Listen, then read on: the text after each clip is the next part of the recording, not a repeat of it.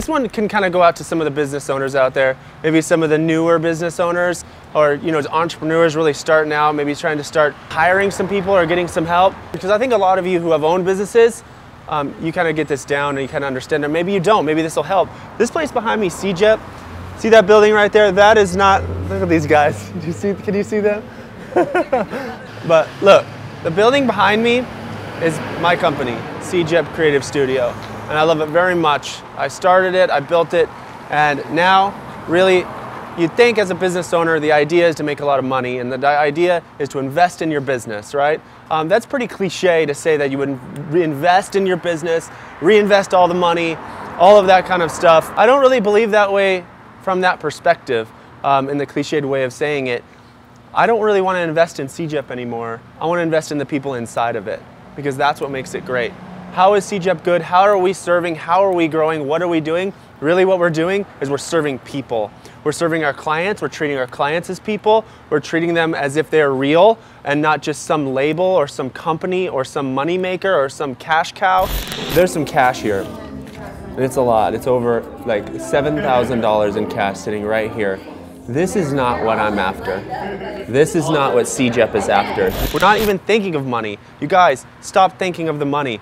Chase the vision. Help your customers accomplish their goals by any means necessary. Don't withhold your tools just because they haven't paid for them. Go above and beyond and you'll see what'll happen. The money will just follow. And then when that money starts coming in, invest it into the people that are helping you. Your employees aren't your servants, they're your helpers, they're your co-workers, they're the people that are serving the vision that started in your mind. This behind me, this business and the other businesses that I'm a part of, they started in my brain, just like anything that you're gonna do, just anything you started. They all started with nothing, and you created it, and you brought in people that are gonna help you. And if it wasn't for those human beings that really bought in on your passion and your vision, you'd be nothing. You've gotten nowhere.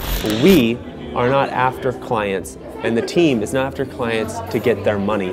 We are there to help serve their vision. If you really serve people and you're really helping them and you're really going to help them accomplish the things that they want to accomplish, the money will just come by itself. It will just come. You just have to have patience, you have to be steadfast, and you have to just be willing to run the race. Gary Vaynerchuk says the one that can hold their breath the longest wins. So I'm going to encourage you to stop looking at your business as some kind of dead entity. That's something that's just something. It's just a name on a paper. What really is your business is the people that help you make it awesome. And really also, it's the clients that have trusted you with whatever it is they're trusting you with. I am not investing in some name on a paper.